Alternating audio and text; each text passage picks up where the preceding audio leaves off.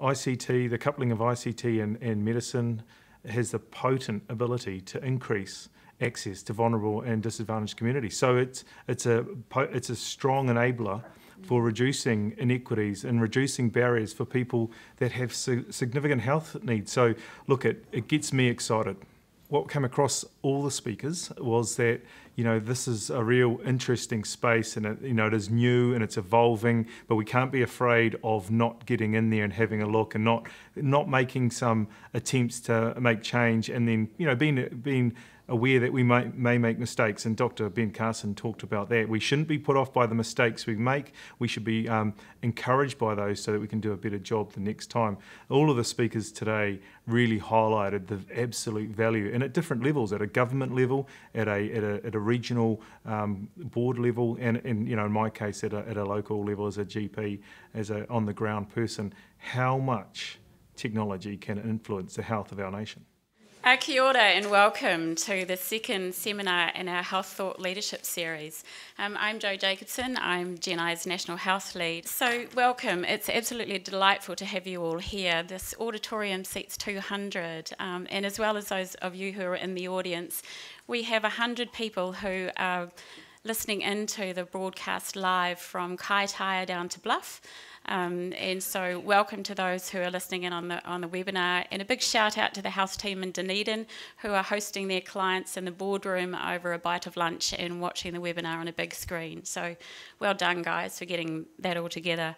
And also we have been supported by our partners, the NZ Health Innovation Hub, Frances and her team, ProCare, Steve Bermott and Andrew Slater and their teams, and also Vigil Biomedical Technologies. So Keith Oliver, Alan and your teams, thank you very much. Many of you will know that Telecom Gen I is about to rebrand itself as Spark and Spark Digital.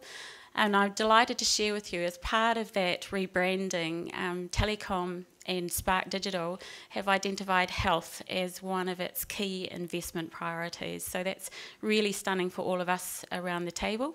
And whilst we're convinced that ICT and digital solutions are key enablers for improving health outcomes and for promoting a sustainable future for healthcare in New Zealand, it's undeniable that the arbiters of change in health are our clinical leaders, and it's our clinical leaders are the only ones who can make changes in our clinical workplaces. And we're going to hear from some of these respected leaders this afternoon. What I'd like to do now is to introduce you to Dr. Lee Mathias. Lee is a veritable wonder woman of change, and she was the founding director of Birth Care many, many years ago and delivered maternity services throughout the country to women in New Zealand. And Lee is now chair of a couple of major projects in Counties Manukau, the 20,000 Bed Days project and also Project Swift. Thank you very much, and just again, welcome to everybody to Auckland City Hospital. I'm Lee Mathias, and I am the Deputy Chairman of Auckland District Health Board and also the Chairman of Counties Manukau Health. I'm involved in a couple of quite big projects at the moment, but I'll just focus on one in particular, and that is the transformation of health services in South Auckland. And that is what we are terming as Project Swift. It's about understanding that we can't carry on delivering health services in the way that we've been doing them for all of my time in the health sector, which is a long time, that we actually have to change. And we have to change quite dramatically. So first up we have Dr. Lance O'Sullivan.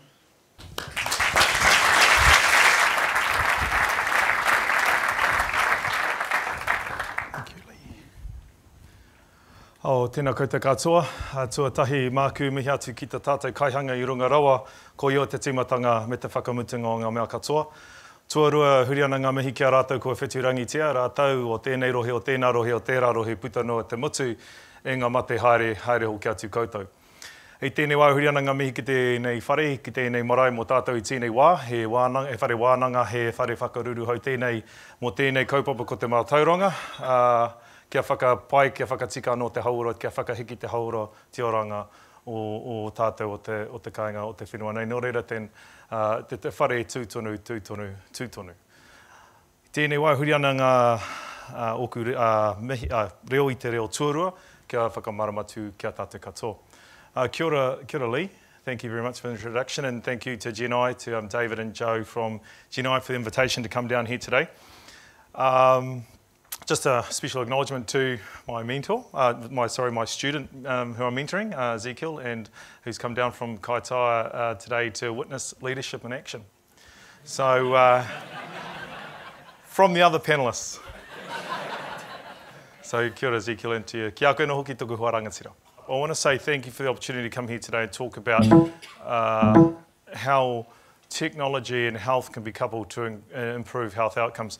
In particular, I have an interest in health outcomes affecting disadvantaged and vulnerable communities. In particular, disparate health outcomes, inequitable health outcomes. And I actually believe, and we've already heard a little bit today, that actually vulnerable communities are likely to benefit significantly from the use of technology in health. And you know, with 54% of people in South Auckland, which we would consider a high risk and high needs community, having access to smartphones. So that's really exciting, because I certainly subscribe to this belief that we need to look innovatively at ways to improve health outcomes for disadvantaged people, and technology could be a real key. And we're using that in some way, in some fashion in our little part of the country. Awesome, it's up there. Okay, so Lee, just a small correction. It's not actually that I believe every Māori child and father should have this opportunity. It's every child in New Zealand. Every child, every father in New Zealand should have the opportunity to embrace their child, their father, and know that they will get, they will have protection, they'll have inspiration, they'll have role modelling and guidance as a child looking into their father's eyes. And equally, the father can look into that child's eyes and realise that their child is a being of potential, a being of absolute wonder that will just knock this world out in the future. The point is, not everyone, not every child, not every father has that opportunity to have this photo moment. So this is important, because I've got a little bit of a passion for making this sort of a photo opportunity for every father and every child in New Zealand. So I'm talking a little bit about poverty-related disease, poverty-related preventable disease. It's really important to note. So the issues that drive poverty are significant, they're huge. They're related to policy in decades, if not centuries, of issues. The question I have is, how can we use technology to address some of these important barriers to healthcare, these important drivers for disparate and inequitable outcomes? So access is a big issue for poverty, people living in poverty and inequitable disease. So do we ask ourselves the question, could technology address this? And I think today my biggest feeling is absolutely yes, it can.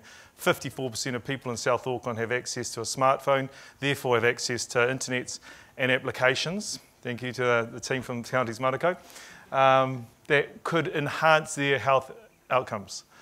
Quality care. The other thing is, we talked about this at the brief session we had before this presentation, was we can standardise care with clinical decision support software, etc., applications that make sure that we as clinicians are doing a very providing good quality care to the patients that need it the most.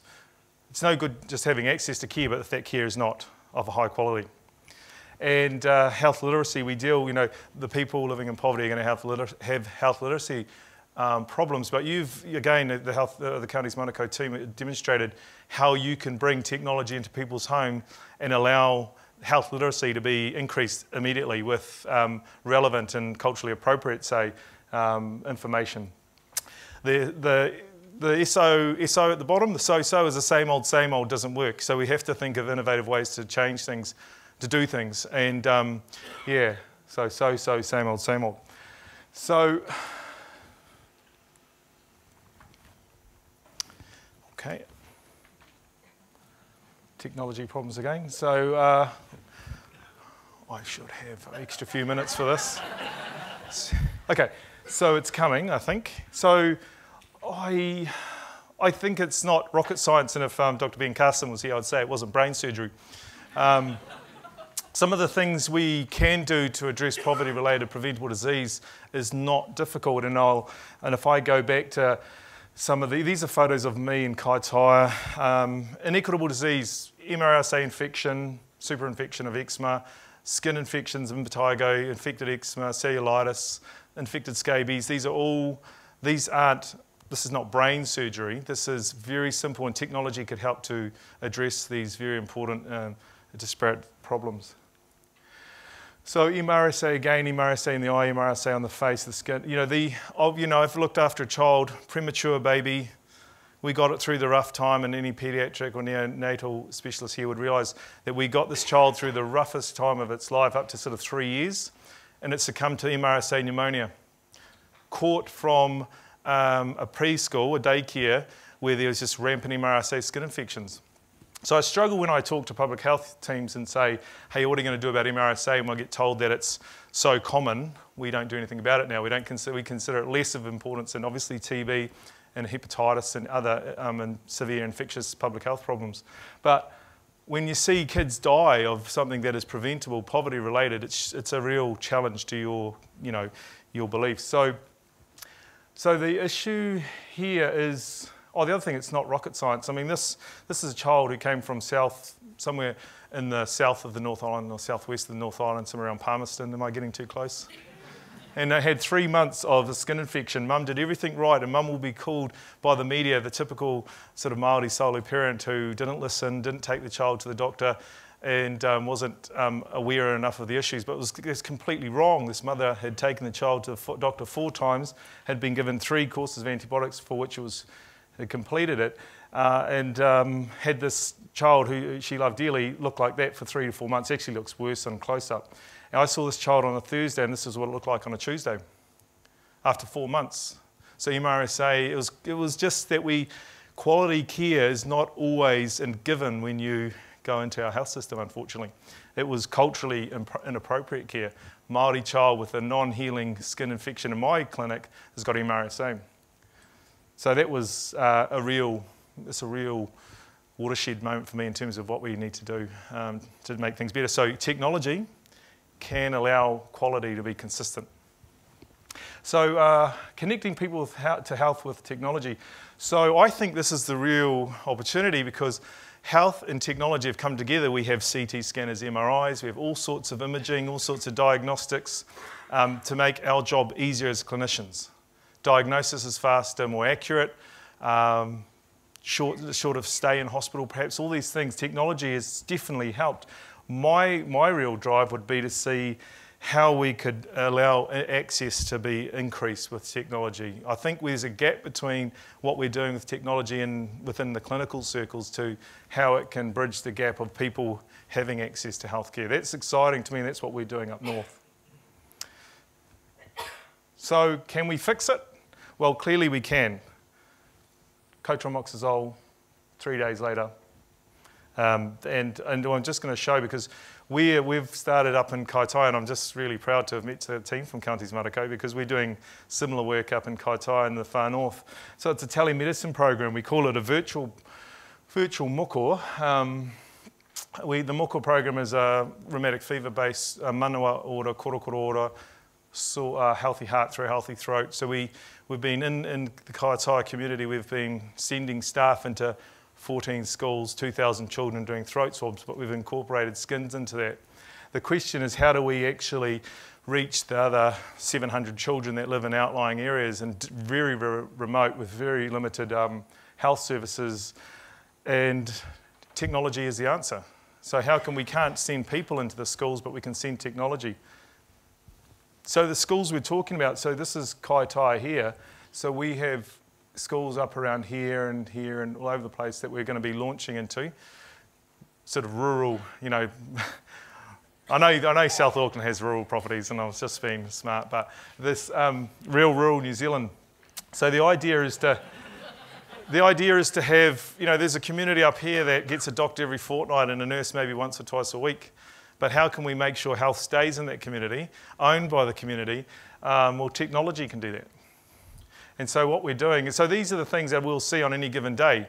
Now these children, and this is probably, say, 50% of the snapshot of skins that we'll see on a week in Kaitaia, and you'll see them in South Auckland, no doubt. But these kids are trying to learn at school. I just don't know how that could happen. You know, if that's not sore and irritating, it's going to be, you know, they'll be pretty brave. So what we're doing in Kaitaia in the far north is we're using iPads and apps. So Ruth, I met Ruth before, we're using an app.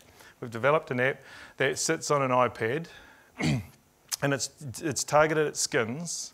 And so my question to you as clinicians is, if you saw some of these things you got given an image that was packaged up on an app and sent to you with some information which is what I think clinically important, a temperature, pulse oximetry to see if they're tachycardic, febrile, you know, some weight because I'm going to give them treatment.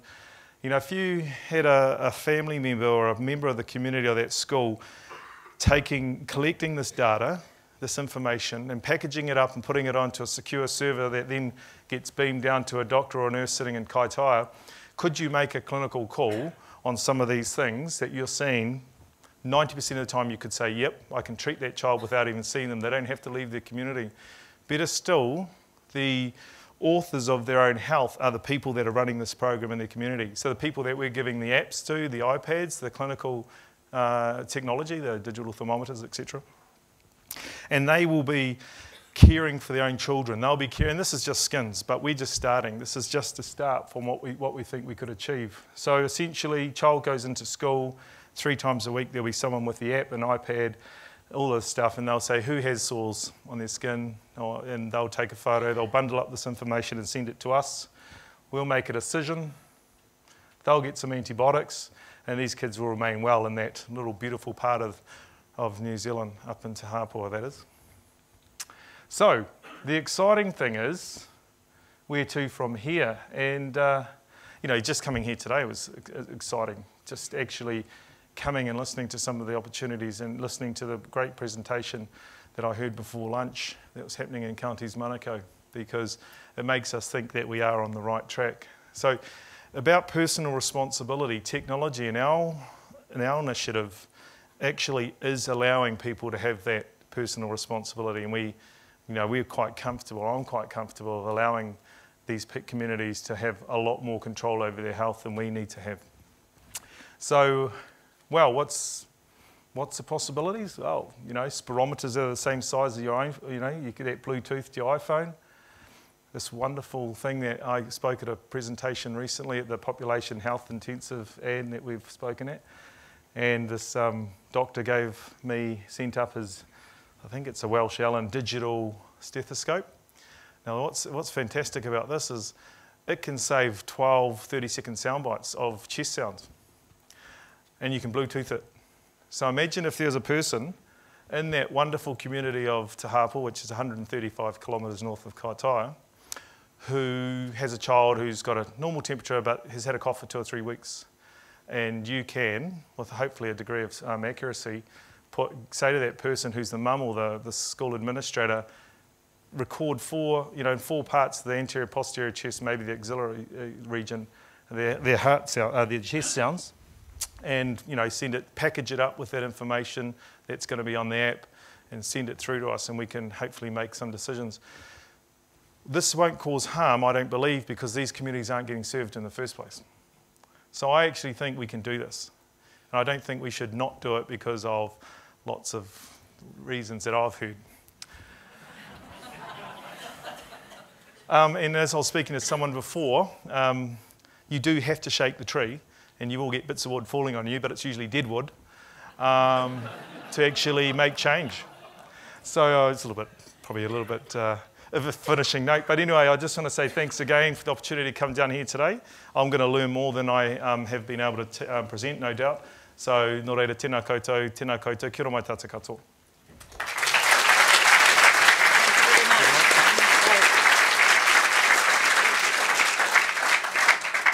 Thank you very much, Lance. Our next speaker is Dr. David Grayson.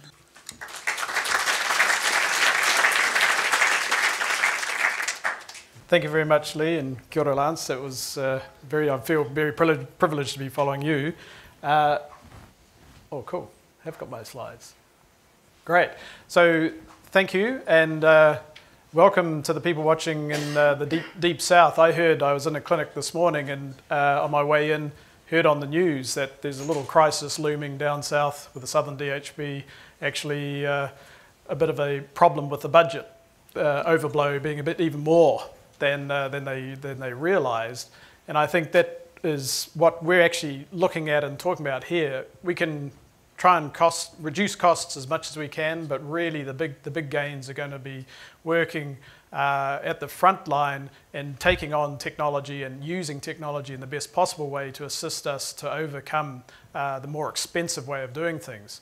And pretty much that means the traditional way of doing as much as you can in the hospital no longer just doesn't fit. And that's where the real promise to me is the use of technology is going to allow me as a specialist, so I'm an ear, nose and throat surgeon, it's much easier to say, and that I can actually support the likes of Lance and our primary care and our community workers, and most of all the patients themselves, to actually be doing most of the care that they need to, primarily keeping themselves well, and that includes even if you have a chronic condition, that you can stabilize and keep your condition under control. So that's really my role, as I see as my role. And so when I was thinking about how I was going to do this talk, came on this idea, and it's a little bit embarrassing because we now really do have the ultimate brain surgeon in the room, and I'm I'm here talking to you about something to do with the brain. The connectome is an expression for work that has been done to try and map all the pathways within the brain, the structure of the brain, but also the information flow within the neurons of the brain. And I think it's kind of a nice sort of thing for us to think about how if we're addressing this problem, and I'm coming at it from, and been asked to talk about it from a regional perspective, and so I see that in a region, that it's really our role to connect everything up in the region, and as I say, to support the patients primarily, and that's the co-design, but we need to be working as clinicians and caregivers with our patients, with our communities, to actually help them to support themselves. And we're now thinking about in counties, Manukau, where I work, that our next sort of stage, we've gone through this phase of stabilising things to try and reduce some of the pressure on the hospital, but our next real emphasis we're going to look at is what's called self-management support. And that's what is our role as clinicians to help people to help themselves. And that's what we're seeing Lance is actually doing ahead of us all. And so I really take my hat off to you, Lance, for doing that. So the Human Connectome has been a project that is underway, and it's going at fast pace, and it's really trying to understand in absolute detail not only just the structure of things, and now again coming back to the regional perspective, it's our structures that we have, but more importantly the relationships of all of those connections that need to occur between the hospital staff, hospital doctors, primary care doctors, GPs, and particularly the patients themselves. And so I'm a pretty simple surgeon, and so I've just got simple messages, and I hopefully won't be anywhere beyond my 15 minutes. I really want us to think, if we're going to address these big complex issues, and they're right here and now and coming at us faster and faster as everything does, that we have to actually change our way of thinking. And you'll hear there's a lot of talk around networks, clinical networks and all sort of networks, but to me it's actually really understanding network theory and network science and how we actually apply that to our everyday lives and to our work that we do. And we can take a lot of lessons from industry, and particularly obviously IT industry, because that's really the key bottom line for IT is how you make networks function well and optimize their functioning. But there's just so many analogies that we can look at and start to understand and use. And it's hugely exciting to me. I think it's one of the biggest changes we need to take, and particularly like in all of our education, just how we switch our thinking and take on the ideas of what it means to be working in a truly well-functioning network. And because the thing is that every individual that we're dealing with they're surrounded by their own networks of relationships, and even within your body you'll start seeing, just like within the work around the connectome, that it's actually all around the network, how a network functions, that we actually do work on. And so it's within our region how we as the components or the nodes in that network actually come together and work much better together. And I think the nice thing about this, it takes away that whole historical divide that you have of primary care and secondary care and tertiary care, quaternary care. You do away with all that and you start to think as one more about how we're actually getting to this goal of providing the best outcomes for the individuals that we're dealing with. So that's why I like it too. And it's the other bit of information that I came across as I was researching this for this talk was the concept of a locavore. And some of you who are right into your health foods and local farmers markets, I previously worked in Hawke's Bay for 10 years, which was the origin of farmers markets in New Zealand. And the locavore movement is a movement where you're really trying to emphasize as much as possible from your local environment. And I think it's kind of nice to us to think about. And Adrian Gropper is a doctor in the US who mentioned this or made this analogy. And he is thinking about how you can, and again, as Lance is doing, how you can be as self-sufficient as you can for an individual, for your population in your region. And the great promise and potential of technology is that you can actually be still tapping into the whole world's information to help you do that, and not be having to then be shifting yourself and transporting everywhere. And what one thing is we're doing with, and I was explaining to Lance before, with the work with IBM is the huge potential of IBM's Watson. Have any of you heard about Watson? Watson is their machine that is the huge, big machine brain of IBM that actually is now, I think, is the world's chess champion. I think taken on most chess champions. But it's basically machine learning, and it's going to be it can just hoover in all data and information from all around the world and they're now using it in healthcare to help make decent decisions for any given situation. You know, as a doctor, you have a reasonable amount of information stacked in your head and you can access stuff, but really this potential of something like Watson, which actually does all of that sort of thinking for you a lot, is just going to be massive success. And even as will ultimately happen, you as any individual, you won't even need to be going to a doctor. So what I would like to just bring to your attention in terms of this work around networks and how we manage data is a movement in the States again. And I was talking to my daughter, 12-year-old daughter, and just explaining the talk I was giving today. And she said, at this stage, I have to go hashtag we the data. You've got to keep up. But this is a fascinating bit of work where there's people who it's crowdsourcing really to look at how we actually manage all this data that we're just generating ourselves by the use of cell phones, smartphones, and all that we do, and how that can be, how we can work together and look at how that data can be used. And you often hear the expression about big data and the role of that can play in terms of how we approach these problems that we're facing and find workable solutions to work on it. But the key part of it, and this Emily Aiken is one of the people involved in this project, is really the data is important and likewise the information that comes out of that, but actually what it really comes down to is the trust. And that's really what we have to get to, is trust within our system of us as clinicians, trust with the individuals, patients that we're working with, trust between ourselves as clinicians as to how we actually are going to help patients to the best of our ability, and not get sidetracked by all of the potential political problems that tend to always seem to overcome us. And Eric Burlow is one of the founders of this We the Data movement, and I'm putting a little plug. I work part-time for Ko Awatea, which is the Improvement Innovation Centre at Counties Manukau, and we have a yearly forum now, which is called the APAC Forum. And I'd really love you all to come and see Eric Burlow as one of the keynote speakers that we have coming this year. And if you look up We the Data, it's wethedata.org if you're going online to look it up. It's a fabulous video.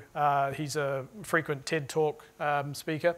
And he, in the work that they've done looking at this, they've put out all of the potential sort of issues around managing data that could probably sort of be thought of, and they went to hundreds of experts, and they've been honing it all down, and they've come up with just 4 key themes that they think are the critical issues as we move into all of this exciting but challenging world.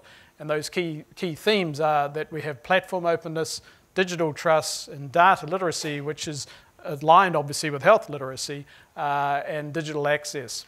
And because that will then take around in terms of in the management of that, then we're going to be building trust, and it's transparency is the key for that. If we have to have transparency and be open with all use of our data, bearing in mind the security issues, but the best thing I think for overcoming the security problem is me, if I'm a patient, I say, yeah, that's fine, just help me to do whatever needs to be done to get better. And I think we'll hopefully see this with the upcoming generations, won't be so concerned about the actual security issues that potentially can be a barrier for us.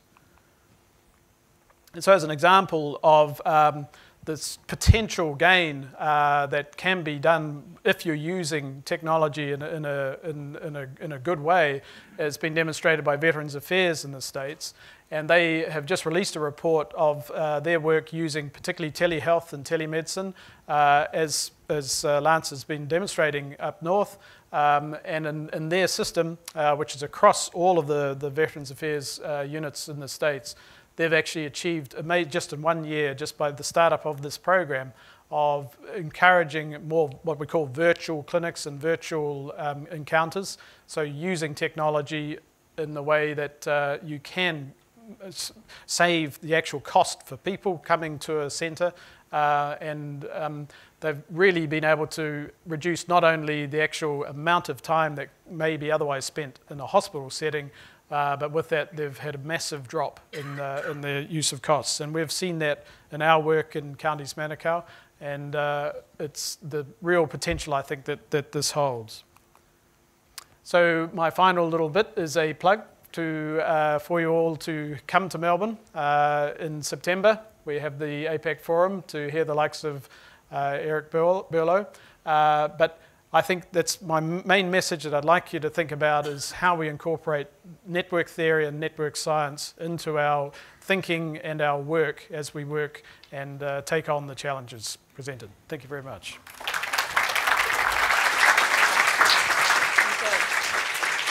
Thank you very much, David. Before I introduce our next guest, Mrs. Anne Kolbe, I'd like to welcome Dr. Ben Carson to the room. Welcome, and I hope you travelled well to get here. Thank you.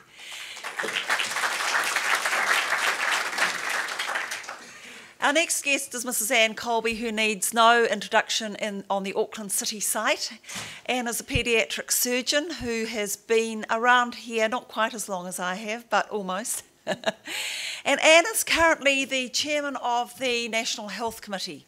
The National Health Committee is that government organisation which is charged with looking at what services we should be providing, that is funding, from the public purse.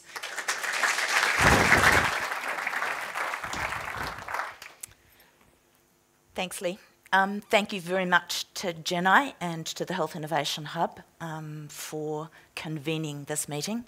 And it's a privilege, gentlemen, to take part in a panel with you. And I look forward to hearing the rest of your input. These are my disclosures of interest. When the National Health Committee was reconvened in its current format at the end of 2011, we were given a statutory remit to manage from an evidence-based technology across New Zealand and across Vote Health. We term technology under the WHO definition, so it is systems, models of care, procedures, interventions, devices, pharmaceuticals, and all types of things.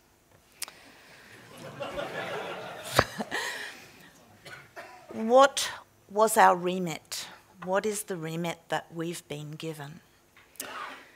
Basically, it is to obtain the best quality health, wellness and independence outcomes for the citizens of this country in a way that demonstrates measurable value for money so that we make wise investments with all of the resources we have available to us in the health system, that we do that in a way that can be sustained in the medium to long term. We are in the strategic medium to long run business, not in the short term business. And we were given an additional remit, and that is to enhance health's contribution to GDP. I think we should take a bow. As I travel around the world, I think there are few health systems around the world that are as good as ours. And ours is only good because of the contribution that every citizen and every person in this country makes, and also the contribution that the teams that lead our health service make. This is the Legatum 2013 Prosperity Index, and this is the economic part of it, and you can see how we fare. This index takes into account over 95% of the world's population and 95% of the world's GDP. For the last 5 years, New Zealand has ranked 5th on the international scale in how its citizens determine whether or not we are a prosperous nation. This is the latest Mirror Mirror on the Wall released from the Commonwealth Fund. It also says for the investment that we make in health, where are we? Here, per capita, these are the outcomes we get on the international stage. Well done, New Zealand. Seriously well done. So, what are the challenges and therefore the opportunities that we face? And how does health information technology help us meet those challenges going forward? How do we achieve the outcomes we want collectively as a nation by working together? Here are the challenges. The things I'd like you to note on this PowerPoint are how much of GDP it is predicted we will continue to spend on health if we return to the historic rate of growth, and I'll come back to that.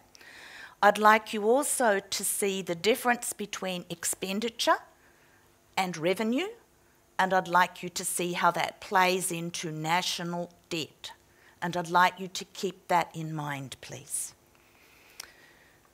Like every country in the world, our population is growing and it's ageing. That brings some challenges. How do we manage the increasing demand, and how do we manage the long-term conditions that we need to manage effectively in the future? And how do we do that when we are changing the taxation structure, when the demographics will change the balance between those people who are paying tax and those people who are the recipients, particularly of healthcare that comes from our tax dollar. The big spenders are New Zealand super and health. And this graph tells us what will happen. This is the predicted trajectory if we return to previous spending. This is what's currently happening. And this is what we need to do in health to enhance GDP so we can truly deliver the systems we want to deliver to every citizen, and that includes you and me. We have currently $15 billion of vote health in this country, and we have health insurance in the private sector and out-of-pocket spending. There is a tight and good partnership in this country about how we spend our health dollars. We need to protect and enhance that, and we need to make sure we use this money effectively. There are drivers of expenditure, but some of those drivers, and technology is a key one, are also enablers. We need to harness the enabling, and you've heard about the importance of doing that at practical, sensible, local and regional levels from both Lance and David. So, Where does the NHC fit in this? We are responsible for providing evidence-based recommendations to the Minister of Health and Cabinet about how to prioritise the spend to achieve the remits I showed you on the first slide. We do that across 4 domains, and it's important to remember that, and it's important to know that we are required to implement. The recommendations we give must have an impact, and they must land in the sector if we're to be successful. We operate on models of care. You heard Lee talk about the fact that she wants to understand, as a governor in a district health board, what the roadmap looks like and how we work together to move the resources around. So it is excellent to develop pathways of care, but all the clinicians in this room and the managers know that a pathway of care won't land unless it is underpinned by a sound business model that is sustainable. Here is an example of a model of care. The things I want you to note are that it is focused on outcomes, and that the outcomes cross a lot of domains. That there is the word implementation, and there are a set of feedback loops. Plans are one thing, strategy and carry-through is another, and processes have to be tweaked continually if they're to deliver satisfactory outcomes.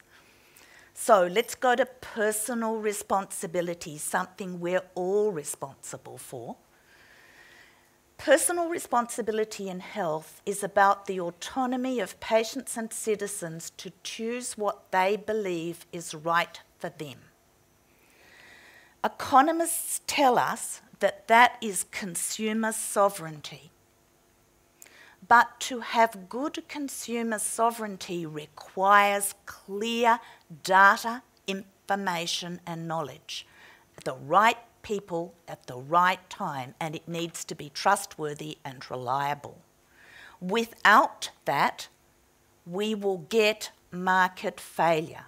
That's the importance of health technology information systems.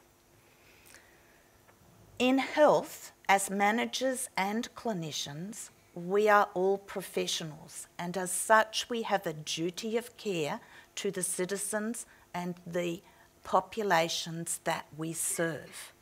We have a duty of care to deliver good care that results in good outcomes within the resources that are available to us.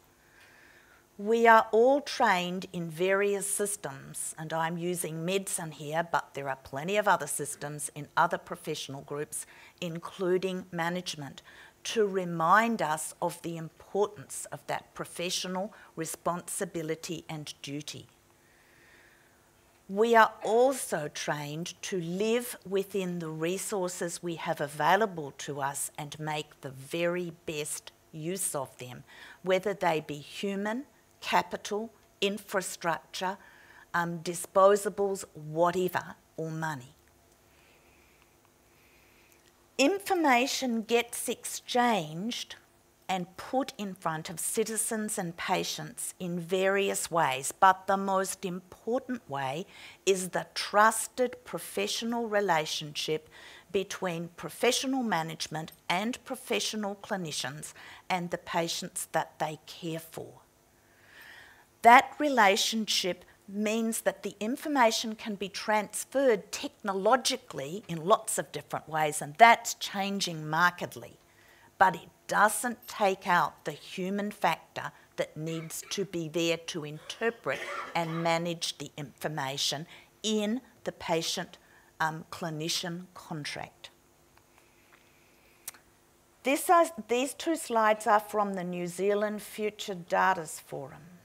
It's a new forum chaired by Mr. John Whitehead, the immediate past Secretary of the New Zealand Treasury, who's just stepped down as a governor of the World Bank. Health is not alone in trying to understand how data works and how it connects us. In fact, health needs to be properly connected to the rest of the system and across whole of government if we are to deliver on our complex mandate. Here is one example of how connecting data at a high level matters. This is a young man, a fictitious story, who from the age of 3 had lots of social input, education, youth corrections, youth justice, social services, work and income, but by the age of 20, he was incarcerated in prison, serving a 12-year term. The system failed him. The system failed his family. The system failed the taxpayer. If we could connect that data, which is what the Data Futures Forum is trying to do, then we might have been able to deliver better outcomes for that young man, his family, and his community. Connectivity matters. Knowledge, data, information, as Sean Hendy and the late Sir Paul Callaghan have told us really clearly, coupled with innovation, and we have plenty of this in the number 8 wire fencing country that we are, coupled with connectivity is the way to turn our economy from one that is based largely on primary producing industries, a very good foundation I might add, into one that is enhanced by high-tech manufacturing. We need to embrace the providers, the innovators, the inventors and the manufacturers of health technology and information technology, and we need to work together to deliver the best outcomes. So, what does the forward strategy look like? In order to deliver on the remit that the country has, we need to have informed, engaged citizens, citizens who can practice their consumer sovereignty. We need engaged and professional healthcare managers and clinicians. We need the right data and information in the right place at the right time, and we need to trust in that data and information. And we need time. Clinicians are time poor and everything else rich, and it takes time to explain and do these things. I see Lance smiling. I hope he's smiling for the right reasons. So, everyone in this room who's involved in technology development, you are the enablers. We need this technology to land in the sector. We need it to be fit for purpose. We need it to provide measurable value for money for the whole system and for New Zealand. We need you to work together. Everything needs to be connected. We need the tools and the strategies to be sustainable, and we need, hopefully, for them to have good export potential. We, the sector, will support you, but we need your help as much as you need ours. Thank you. Hey Grayson, you're the dumbest kid in the world. You weren't meant to be a failure, Bennett. And you can control your temper, and you can bring your grades up too. I know you can. I'm dumb, Mother. No, you ain't. You a smart boy. You're gonna go to the library and pick out 2 books, and at the end of the week, you're gonna hand me a written report about what you read. Why you waste all that time watching the TV? If you use that time to develop your God-given gifts, wouldn't be long before folks was watching you on TV. Mother, I want to be a doctor. You can be anything you wanna be in this life, as long as you're willing to work at it.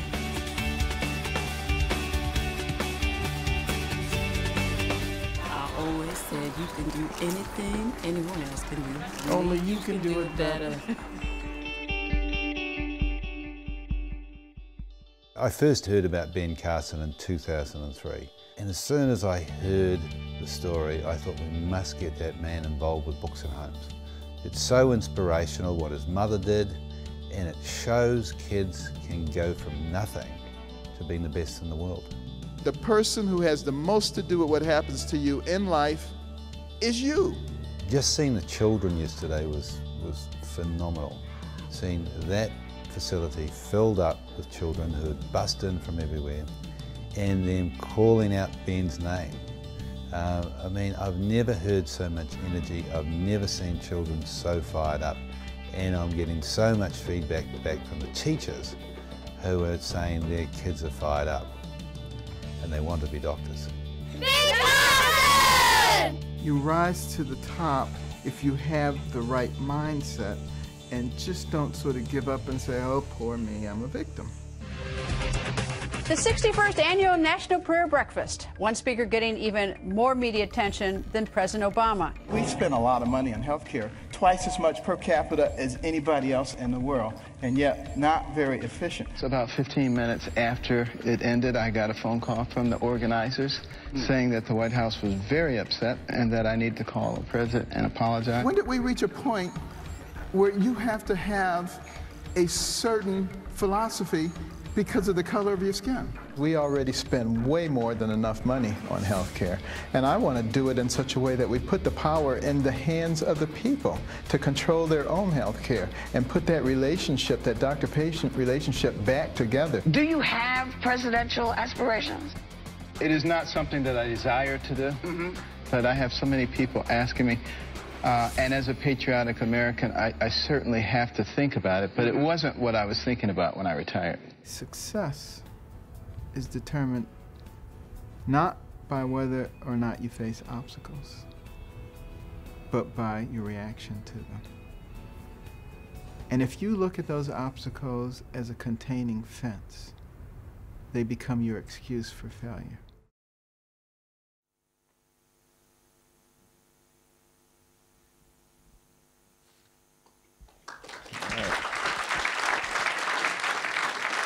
Thank you.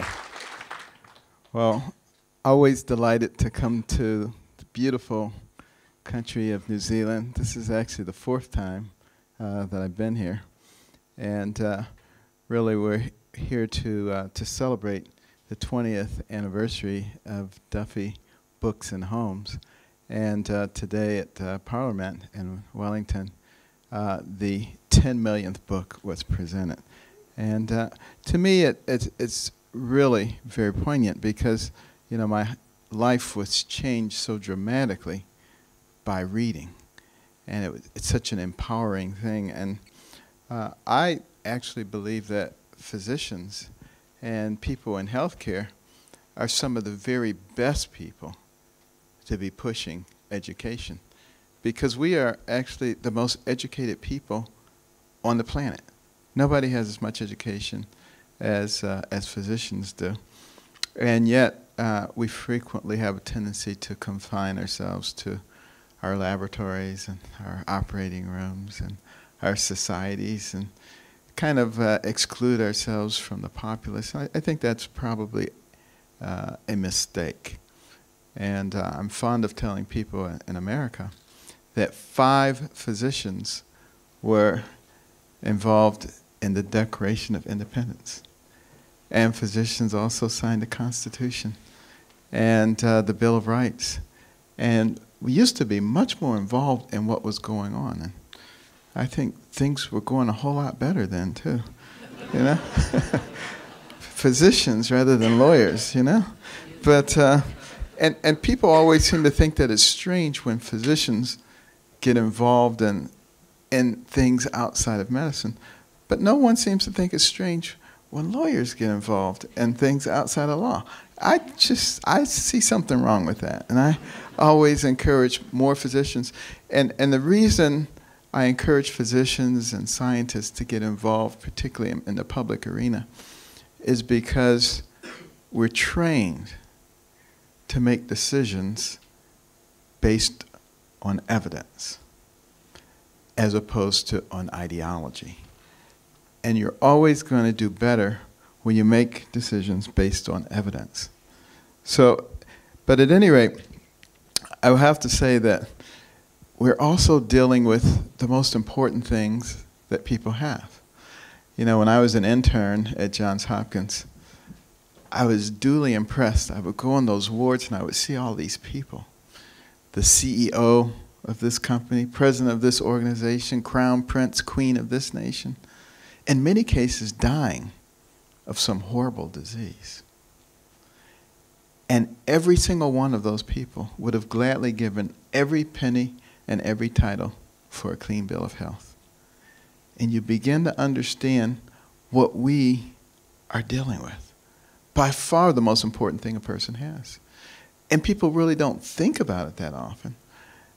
But if you had the choice of having $1 billion, but you had to be quadriplegic, or no money, but you were whole, I don't think it would take many people very long to figure out which one they would take. So when you talk about value of what we're dealing with, there is nothing that's more valuable. And that's why I'm so adamant about the fact that the most important thing that you have should be under your control and not under the control of somebody else. Now, you know, I did retire last year. Some people say, well, why did you retire? I had a very good reason to retire. Somebody told me that neurosurgeons die early. And I didn't believe it, so I wrote down the names of the last 10 neurosurgeons I knew who died, calculated the average age of death, and it was 61. And I said, if I'm still alive, I'm going to retire when I'm 61. So that's why I decided that that was probably a very good time to do it. But it was a wonderful career. I had an opportunity to operate on about 15,000 people. I still see a lot of my patients all over the place, and that is extraordinarily gratifying. I remember my birthday last year. I was in Alabama speaking, and there were about 2,000 people, and we had Q&A afterwards. And a lady way in the back stood up and raised her hand. She said, I want to wish you a happy birthday. And she said, 20 years ago, I gave birth to a little baby girl who had such severe cranial deformities. Everybody said, let her die. Everybody but you. You were the only one who were willing to do anything. And not only do I want to wish you a happy birthday, but here is my 20-year-old daughter to present you with a cake. I'll tell you, that was just such a wonderful feeling. Everybody was so emotional. But, you know, to be able to see those kinds of things and to realize that you've had the privilege of being able to intervene in someone's life in that manner is probably more gratifying than virtually anything else you do. You know, I sit on a couple of Fortune 500 corporate boards with some extremely well-known and very wealthy people. And they're always saying to me, you know, what you do is so much more important than anything that we do. They all recognize it. And, you know, we should be extraordinarily proud, but also humbled by the fact that people put into our hands the most important thing that they have. And it's our job to give it back to them in an enhanced way. But, you know, as a physician, you know, I was pretty much focused like everybody else on, here's the patient, what can we do to get this patient well? And, you know, things were going along very well. I have nothing to complain about. But about 12 years ago, something happened. All of a sudden, I would be in the operating room, and the clock became important to me. I used to have what's known as a camel's bladder. I could operate all day, never have to take a break. All of a sudden, I needed to take a break. I said, something's going on here. And I went and talked to my good buddy Pat Walsh, who was the chairman of urology. And I said, Pat, what do you think's going on? He said, you probably got a little prostatitis. Let's try a little antibiotic. That didn't work. He said, I bet you got a little focal hypertrophy. Let's try some Flomax. Well, that didn't work. He said, well, I know you had a PSA and it wasn't very elevated, but let's just repeat it. It was slightly elevated. He said, I think you should have a prostate biopsy. Now, if anybody ever told you a prostate biopsy doesn't hurt, it doesn't hurt them, okay? They left that one word out. I mean, after about the 6th core biopsy, I'm saying, you know what, cancer's not that bad. Let's just, it's okay. But, you know, once it was done, you know, he said, you know, very little chance that you have cancer, maybe 18% top chance. I said, nevertheless, I need to know as soon as you know something. So the next day I'm operating, get a call, a nurse holds the phone up to my ear, and I hear, not only do I have prostate cancer, but I have a very aggressive form of prostate cancer. I subsequently got an MRI done to make sure it hadn't metastasized. And I was expecting when I came out of the MRI, neuroradiologist to be there to say, everything's fine, no worries, but there was no neuroradiologist there to say that. And the technician handed me my films, and I went up to my office and put them up on the view box. And my heart sank as I saw all these lesions up and down my spine. I checked the name to make sure it was me, and it was. And I just went and sat down at my desk and started contemplating.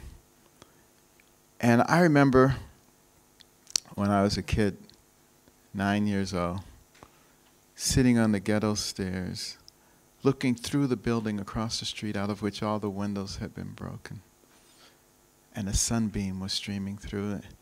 It made me think about my life and the future. And I remember thinking that I would probably never live to be more than 25 years old, because that's what I saw around me. Both my favorite cousins were killed. I saw people on the street with bullet holes and stab wounds, and that's just what I figured. There I was, twice that age, and I said, you have nothing to complain about. It's been a good life. And then my senior PA came in, who's been with me my entire career, also retired when I retired. And she said, let me see it, let me see it. I knew it wasn't going to show anything. I said, it's over there on the board. And she went and looked at it, came back with the longest face imaginable. The next day, on the radio, they were announcing that I had a glioblastoma. And then I had lung cancer, liver cancer, bone cancer. You name it, I had it. I was dying. I had died already. One lady called from Boston, and she said, I heard Dr. Carson was dead. I want to speak to him. I mean, it was just amazing. But the outpouring of sentiment really impressed me. I mean, we had 10 big bags of cards and letters from all over the world, from janitors to the president and the first lady, saying that they were praying for me. I had no idea that so many people cared. And I think the Lord just got tired of hearing about me, because it turned out that the lesions on the MRI were a congenital anomaly of the bone marrow. It just looked like metastasis. And I was able to have surgery by Pat Walsh, who invented the nerve-sparing prostatectomy. And I'm cancer-free today, 12 years later. So, you know, it all worked out in a very nice way. But during that episode, people sent me so much stuff. I mean, it was like FedEx every 5 minutes was coming to the door with some potions and some pills and, you know, all kinds of things that people were sending me, but also literature, all kinds of literature. I started, you know, digesting all this stuff, and it really dawned on me how incredibly important nutrition is, and the whole concept of wellness is in our lives. And so much of medicine is directed toward sickness, and so little of it directed toward wellness. And I really came to the conclusion that if everybody ate 3 well-balanced meals a day, drank 6 to 8 glasses of water or water-equivalent substances, exercised regularly, got regular sleep, and did not put harmful substances in their bodies, most of us would be out of work. We have nothing to worry about. They're not going to do it. That's a fact. But, you know, we need to be thinking about policies, things that actually incentivize people to do the right thing, because I think that's where we're really going to be able to, you know, have a lot of savings. But that also got me very interested in healthcare reform, And, you know, I have been working with a number of people in the United States. Now, you know, the left wing doesn't like me because I don't like Obamacare. But there's a reason that I don't particularly like it. And you've heard part of it.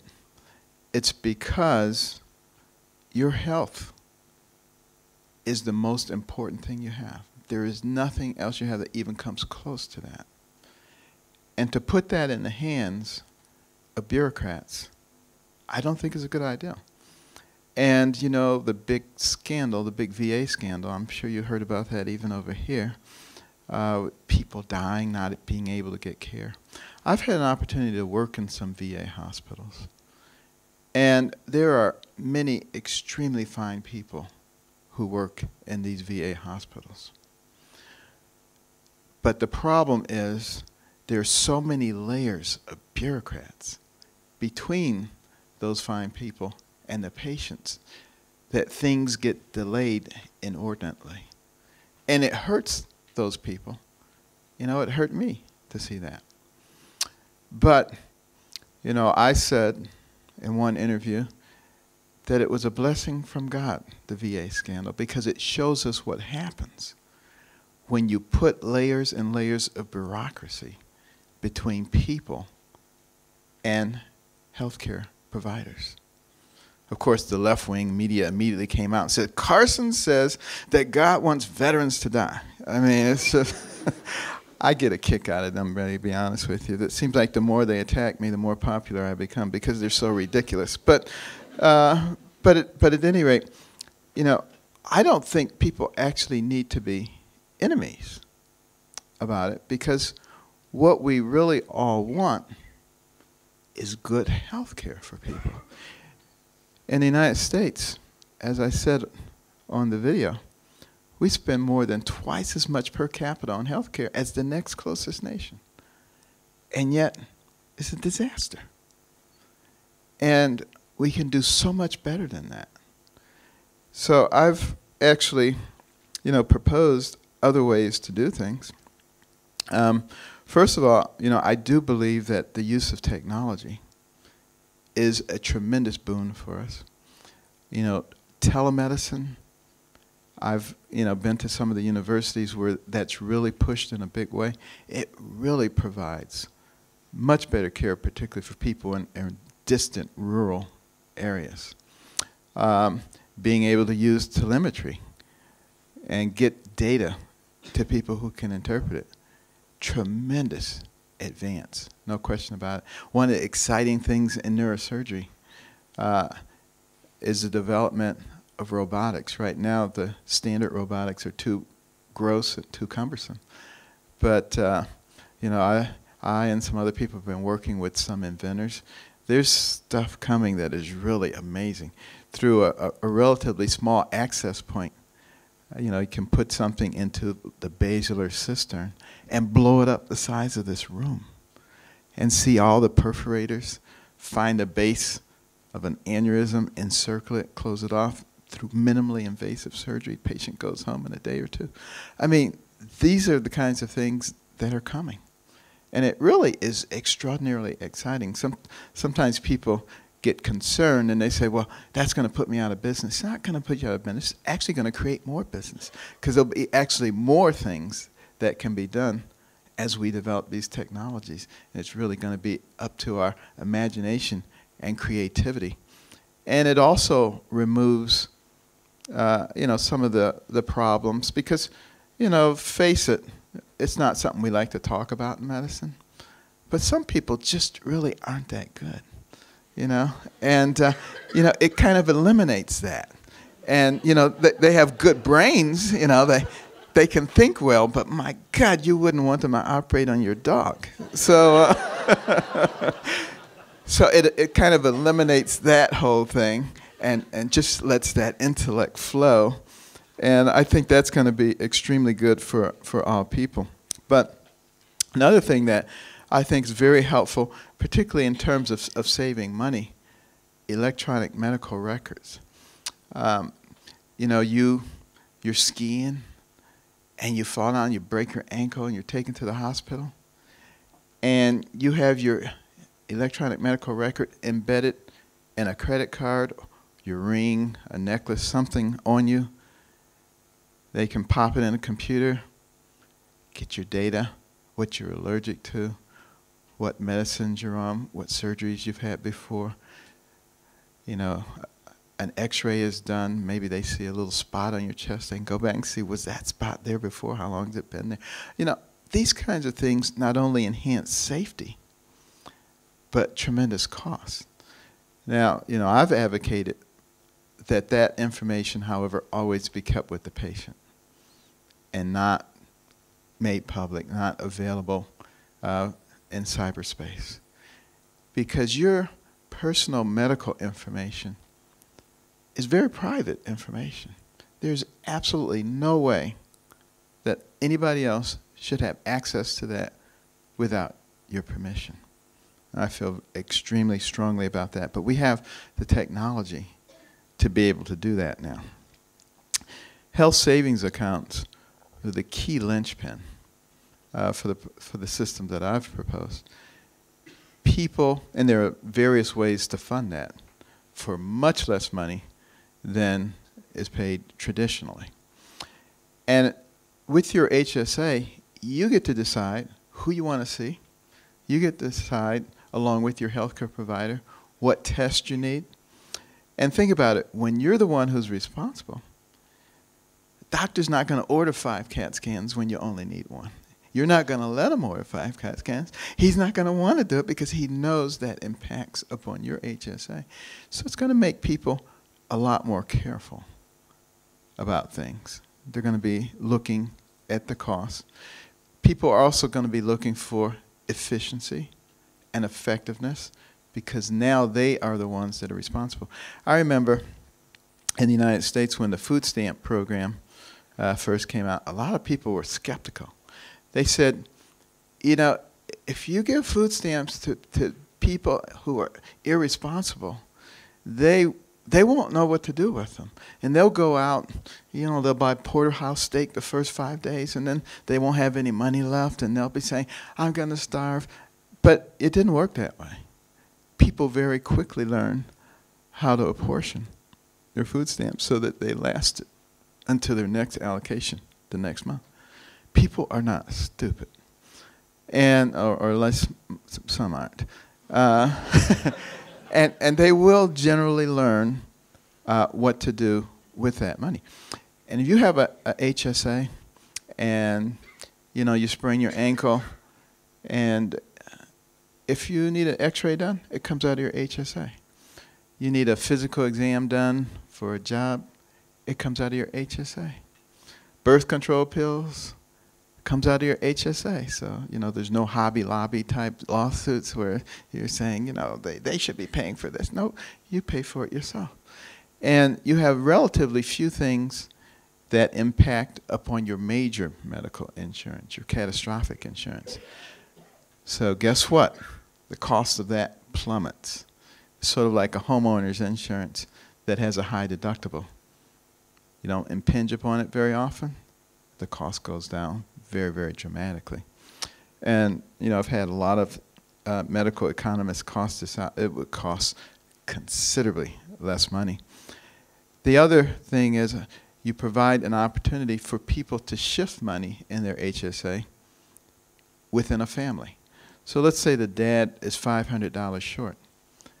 He can get that $500 from his wife. She can transfer it to him from his HSA, or his son, or his granddaughter, or his father, anybody in the family.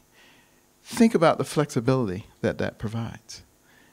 You'll be able to cover virtually anything except something that's very, very major. And that would come, of course, out of your catastrophic insurance, which you can also purchase, because the money doesn't disappear if you don't use it. It just continues to accumulate. And some of the systems that we have now, at the end of the year, it all recalibrates. And you have a limit. For instance, with Obamacare, with HSAs, you have a $2,500 limit. You have no limit here. It can accumulate to whatever you want. And there are many sources that can contribute to it. And it works extraordinarily well. And when you're when you die, you can pass it on to a member of your family. So, you know, you're 87 years old, you got 13 diseases, and, you know, you get to decide, let's see, I got all this money in my HSA. Should I spend every last dime of it being put into ICUs and poked and prodded until I utter my last word and give up my last breath? Or should I pass it to my daughter or my granddaughter? That's going to be a pretty easy decision. And you're not going to have all these people talking about death panels and all this kind of stuff.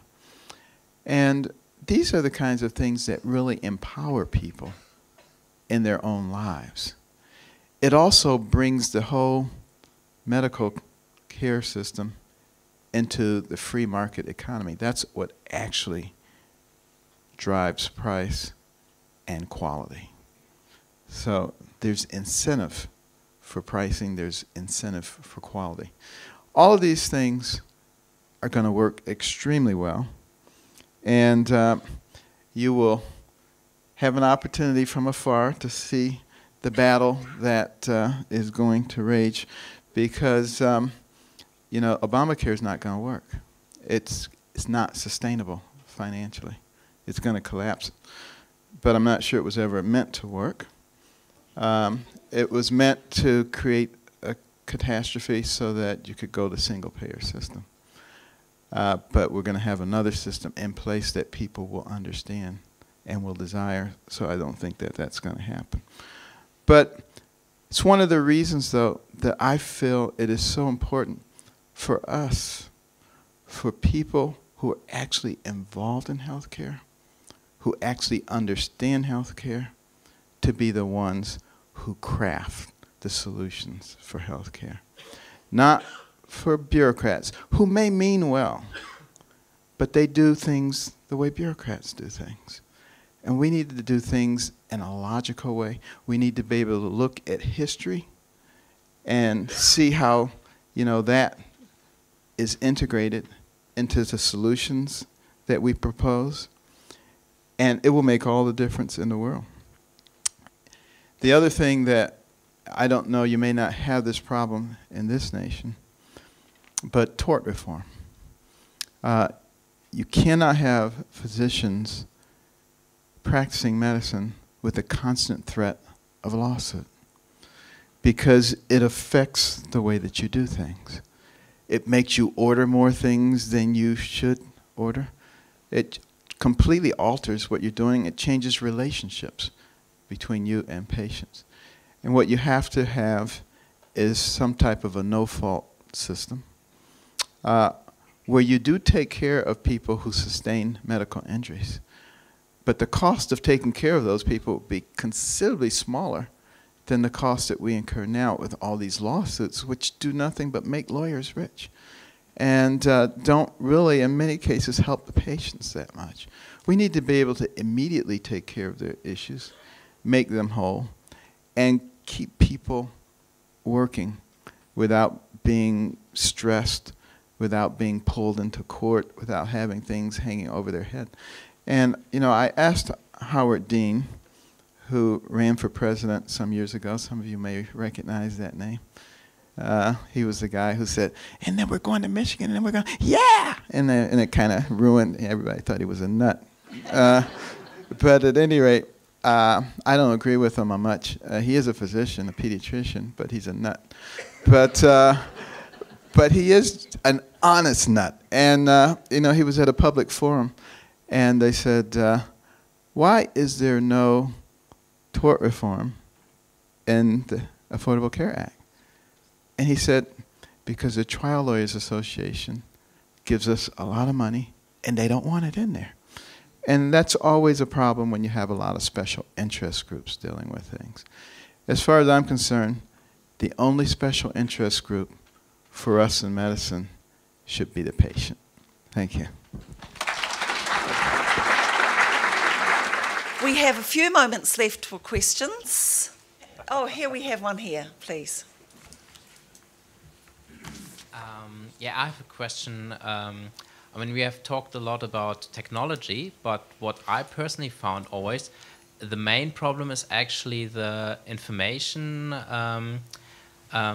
difference between the physician and the patient.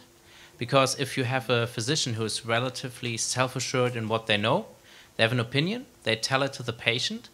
Most patients, they don't have that level of information and they don't really dare to question their physician. So if we can get a bit more in that direction, that patients are better informed and are able to question it. My question would be, can the physicians deal with that well? Well, who's got to answer? David. I'd have one response to that, and I'll bring in the answer to this, is you recognised in an issue in terms of this communication, and it comes down to like a power sharing arrangement, that there's actually a real risk, and it's a patient safety issue around cultural competence. So in a situation of cultural differences, even though for me, I may be thinking that I'm delivering the information that the patient needs to be able to make a judgment on the basis of the information I provide. If there's the issues that I'm not being culturally aware of from their situation, then that's a real risk. So I think that is something. I think this sort of communication is being brought into our education system in terms of medical school. So from a doctor's point of view, I think certainly at our level in our generation, we're aware of it and we're trying to do it, but I have great hope that the upcoming generations are far more aware and much better at it than we are.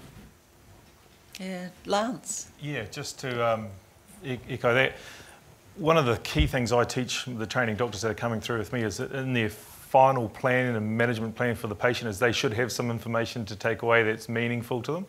The problem is we actually, and Anne pointed out, we're time poor and we spend a lot of time on gathering our history and our investigation process, and then we might spend a couple of seconds saying what the problem is, and this is the treatment, because we're very good at that. We get taught how to diagnose and treat, but I think we're very poor at the information. And now we actually, if we rely on everyone in this room having an expert knowledge on how to transfer that knowledge to a really wide group of people that come into our practice, then we'll probably fail actually. But this is where technology has its benefit again. Someone sitting in the waiting room with an iPad that can click on their own form of technology in their own language they want to hear, whether it be a literal language or just the way it's presented to them. Knowledge transfer is probably the biggest area we need to work on. Yeah. Thanks. WebMD and some of these other information sites I think are actually very helpful. And a lot of times patients would come in, they would be armed with a great deal of information. And I always praise them for that before I re-educated them. Because, you know, obviously there's no way that they can possibly understand all the nuances. But, you know, when it's done in a very nice way and make them a part of the healthcare team.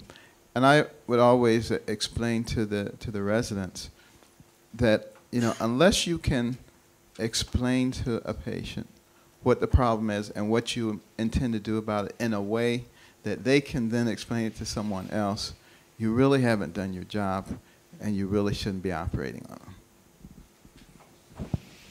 Thank you. Are there any further questions? Yes, one down front here. Thank you. Thank you.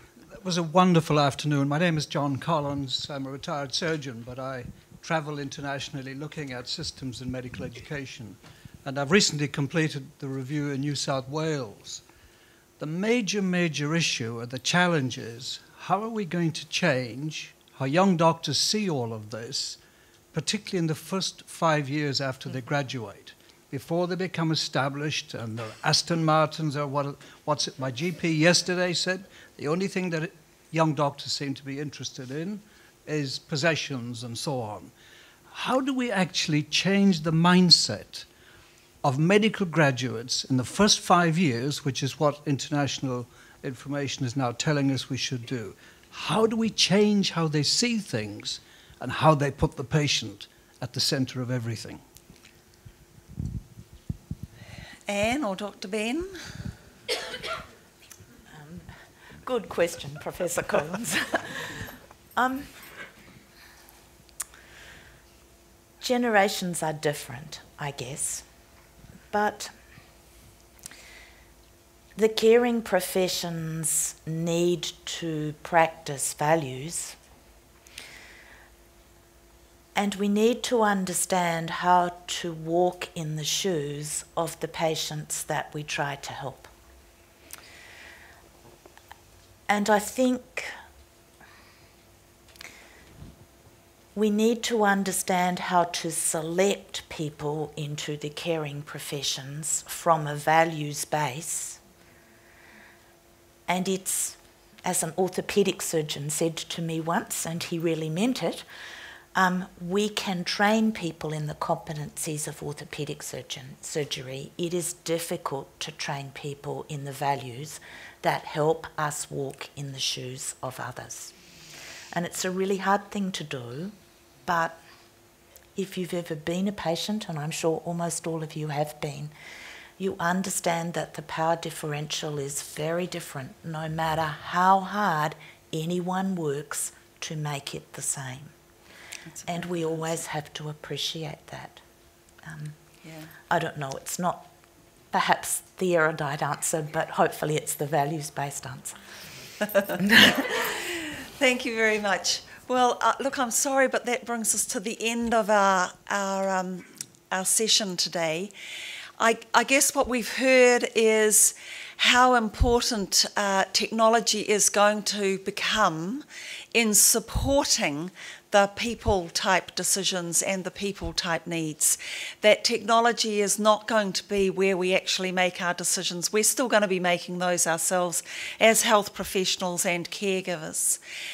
But we will learn how to use technology to support probably a lot more decisions over the next period. So thank you very much to the panel. Thank you for coming. A great opportunity for us to share time with thought leaders, international and national thought leaders, and so I'd like you to show over your appreciation. Thank you.